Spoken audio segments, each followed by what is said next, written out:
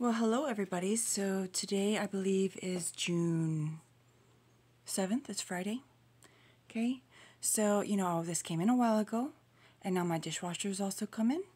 And the problem is that my water is so hard that my dishwasher doesn't really work right because it basically ends up baking the water hardness onto my dishes. And then also oftentimes when water is too hard, soap does not sud correctly and things like that. Okay, so with my laundry, it's been tolerable, but with dishwasher, it's not really working out. So I went and I got some cement blocks yesterday to put this up on, and then I just finished cutting off of a 2x4 these little thingamabobbers, to pieces of wood, whatever, to put these on. Well, my WaterBoss on. It's a little bit interesting. I had thought about sticking it back in here, but I don't know if you can see the ground is actually kind of wet in through here. And I've just kind of rigged everything up because I had to get a new jet pump, a new pressure tank, everything since I first bought this house. And it's just kind of rigged. So I was thinking that I was going to put it back in that corner and then just take the plumbing here to the water softener and then back up to these other filters. But it's just not going to happen because it's too wet. And I had no choice but to acknowledge that it would be an act of great mental deficiency for me to put my fancy WaterBoss900 in that corner. Okay, because it actually has some electronics. It's not just like a pressure tank, for example. Okay, so it's much drier over here, stays drier over here in general, because I will have some water come into the basement. This is a really old, 100-year-old house or more, and it's got a wet Michigan basement, and even though he tried to start finishing it out, somebody at some point, it just doesn't make any sense for them to do that. But in any case, I went and I bought a whole bunch of plumbing parts, and I am going to take that out of there into there along the ground, okay, and then it's gonna come actually back through these filters this way, so it's not going to be super efficient, but I just don't feel like moving those right now. And since they do, for example, this one, when I first got back in, I didn't, the gasket is not quite in right or something, so it just drips every once in a while, and it's enough for that irony stuff to kind of accumulate and for some wetness. And then I switched my hose out to add more hosing outside, and also since this one is a collapsible fabric hose, I thought maybe it would be okay, but this one is also slightly dripping. So this is just going to be a safer spot. I'm super excited. What I'm going to do is I'm going to have to reroute this stuff, and then basically right over here, maybe on the other side of this drain pipe, I'm going to nail in a section of 2x4 that's going to hang down just a little bit, and then I'm going to mount my spin down filter that is going to be plumbed in after the water heater to catch any crud that comes out of the water heater once my softener gets hooked up, okay? And then I'm going to be able to drain it from there. It's going to help protect all my mesh and stuff, keep that from getting filled up with crap, because it's one thing to take the end off of a faucet and drain the little mesh out.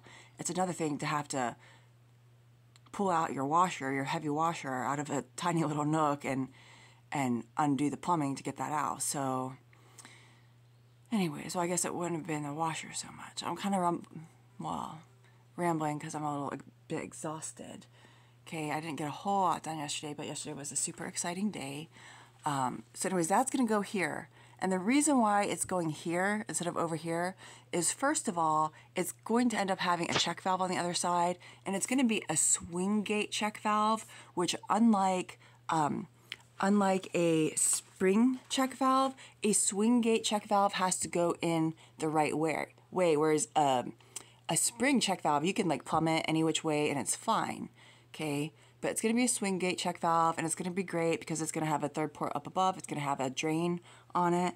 Oh my gosh, I got myself a Peyton. He's coming for an adventure. Peyton. In my super messy basement. So much cuteness. But anyways, this is going to be great because basically, where is it? Well, here's a Josephine. It's where did the kitten go? I got to go hiss at it. They haven't quite started getting along yet. But anyways, I am going to be getting an on-demand water heater in the future. Okay, so what I'm going to do is that's going to get installed so this goes up to my dining area. It's not very good. This is all rusted out. This basement was flooded for quite a while before I bought it. So I have issues like this wood stove that would cost me about $1,800 or more to replace. And then it would be crazy to even just get somebody to pull this one out and sink the other one into my basement from this door. I would maybe have to pull up my stairs just to get into the basement. It's rusted out because they left the basement flooded for so long. So it doesn't work anymore, and it's a little bit frustrating. But anyways, this, I'm not sure when or if exactly I'll be doing the copper piping around my wood stove exhaust vent. Oh, there goes a Josephine. So if I do end up doing that project, this is going to get moved into the nook that is behind the wood stove into like a little, I'm going to build out like a little like water heater closet. But it would have to be kind of elevated to be the right way to keep the water flowing. I'm just not sure if I'd have to drill holes into my water heater or how that would work.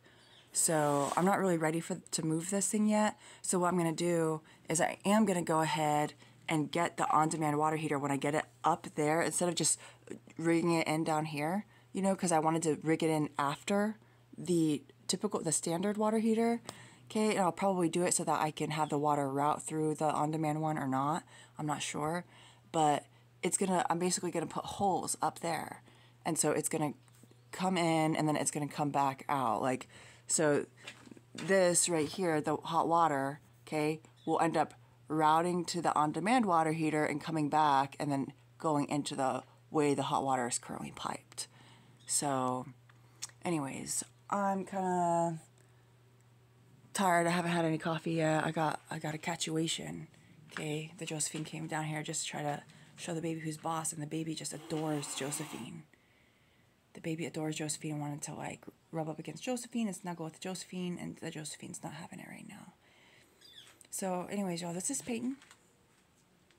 Okay, and this is Grumpy Josephine, and I gotta make her know that she's still my number one. And it's tough because I named Peyton, so it's tough, guys. Okay.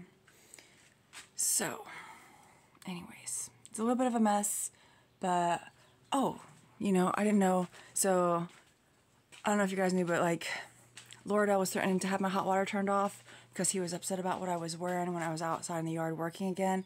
And so I had to tell him that, look, Lordell, if you turn my hot water off again, what I'm going to do is I'm going to drag this bathtub outside, and I'm going to go take a bath under the satellites outside. I'm going to let the water heat up in my old tub, and I'm going to take a bath. I have to clean it out, obviously, okay? But this is going to end up going outside eventually anyways, but under, like, a privacy screen, unless Lord shuts off my hot water again. He's done that twice now, okay? And it's not even just my hot water. He takes out that whole circuit, basically, because I have one light that goes to my stairwell that's also on that same circuit. So this is how I keep my hot water on, guys, is this old bathtub that is gonna get pulled outside. So anyways, take it easy, y'all.